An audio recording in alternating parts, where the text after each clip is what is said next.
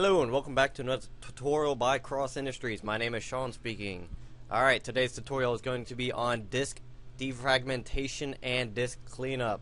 This is going to be a great help to those who have sluggish computers. Alright, what you want to do, I'm on Windows 8 right now. This is a consumer preview for 64-bit. Alright, I'm going to go to the desktop. Now note, this will work on a Windows Vista computer, a Windows XP computer, or even a Windows 7 computer. They're all the same. They all have this feature. Alright, you want to bring up my computer, right click a drive. Doesn't matter as long as you have one that's not been doing this before. Most commonly you want to do it on a C drive, which is your Windows drive where everything is stored. Alright, as you see, I click properties on the right click. Alright, on this tab you'll see a lot of info about the drive. You have use space, free space, and then it's going to give you a nice little fancy graph. Alright, ignore all that. Come down here to this graph, click disk cleanup. It's going to give you a minute. It's going to check through everything it can to see what it can take away from your computer without harming it.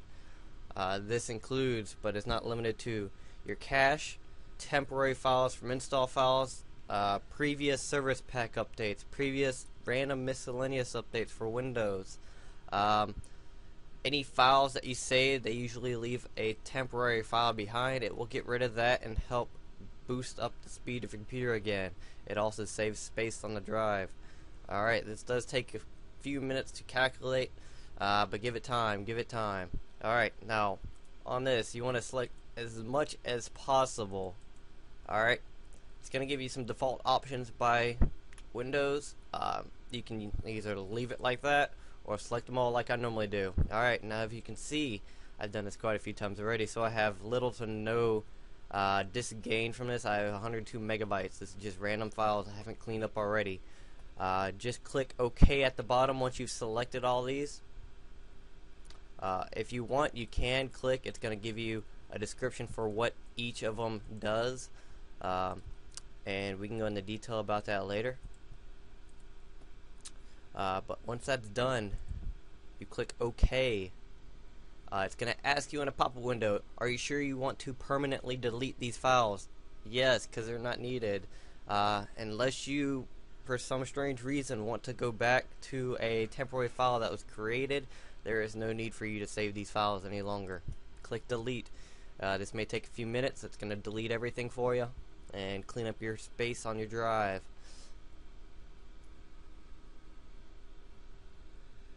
Alright, that is done. The next option that you can do, I highly recommend it, but you should really only do it once a month. That is the only prime time. At the latest, every 6 months. Most people do this probably 1 to 3 months. Alright, you want to click Tools on the tab at top. Alright, you want to, under Optimize and Defragment Drive, click Optimize. This takes a minute to pop up. Give it some time, give it some time. In the meantime, if you're having problems with your computer, more specifically Windows itself loading incorrectly or slow or sluggish, there's this nice feature within Windows, if you can load up Windows still, error checking. This will check all the Windows system files. Alright, now what I mean by system files, anything that is required during the boot or the basic function of Windows, not any startup programs that you have, nothing customized wise, so it's not going to affect the performance of your computer. It will just check to see if everything is there and working properly. You do want to do that probably once a year if you are having problems. Alright, it is not a needed function though. You will need administrator permissions. If you're just a regular user, please contact your system admin or whoever owns the computer to do this for you.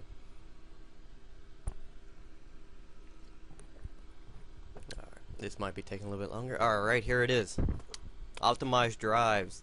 I have 3 drives here. This last one, ignore it completely. This is on mine most of the time. This is what I have stored away for extra system swap for the memory and random junk files. I have to have this on mine. But here's the Windows drive, C drive. Alright, as you can see, it was last run on the 15th. This was done when I installed Windows 8. It does it automatically, and there's no files to defragment once Windows puts itself on your computer. So we're gonna run this anyway. First, before all else, yes, you can click optimize right away. It's gonna do the same function, but for the purpose of this tutorial, I will be clicking analyze. You will need an admin function for this.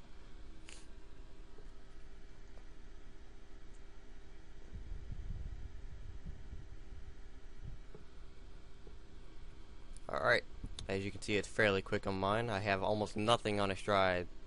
Alright, needs optimization, 15% fragmented. What this means is you have a lot of files that are separated and scattered. This doesn't mean your files that you can see. These are the files you cannot see. These files cause disruption in the drive. When your drive spins up, if you have a regular hard drive, not an SSD, if you have an SSD or a solid state drive, this will not do anything for you. It is actually recommended you do not run defragmentation when you have a solid state drive. The difference between a solid state drive and a regular hard drive with an optical disc: the optical disc reads in layers. The solid state drive is a stored partition of files. It will not change once it is powered off, so there is no need to change it around. They do have software out there that does it for the solid state drives, but there is no need. Alright, I'm going to go ahead and click this drive and click optimize. It's going to analyze it again. It will make a few passes. It's not going to do anything to watch this. It does take time. Mine should probably go fairly quick.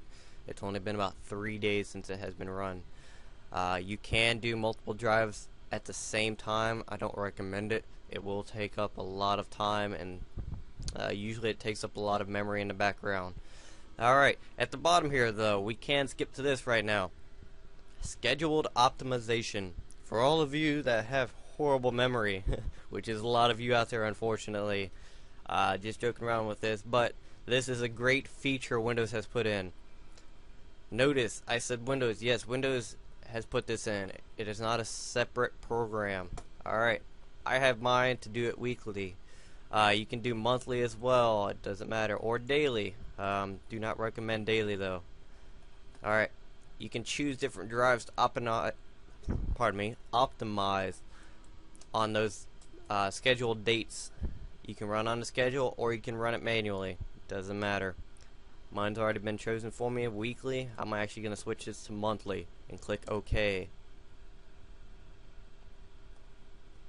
Alright, as you can see, it's still on pass 1. Alright, there is about 5 to 6 passes depending on how fragmented your computer is. Each pass goes deeper into the subfolders of that drive. On the first pass, it's usually fairly long. It will be about the same for the next 2 to 3 passes. On the last pass, it's usually fairly quick. Alright, I'm just going to close this out, as that is the basics of optimizing your drive. Alright, now the last thing you can do, there's a nice little program out there. It is called Disk Cleanup or CC Cleaner. Both of these are free. I will be posting the link in the description. Be sure to check them both out. Alright, and this ends it for today's tutorial. Thank you for watching. Have a great day. This has been Sean from Cross Industries. Be sure to check out more tutorials at our website, www.crossindustries.com.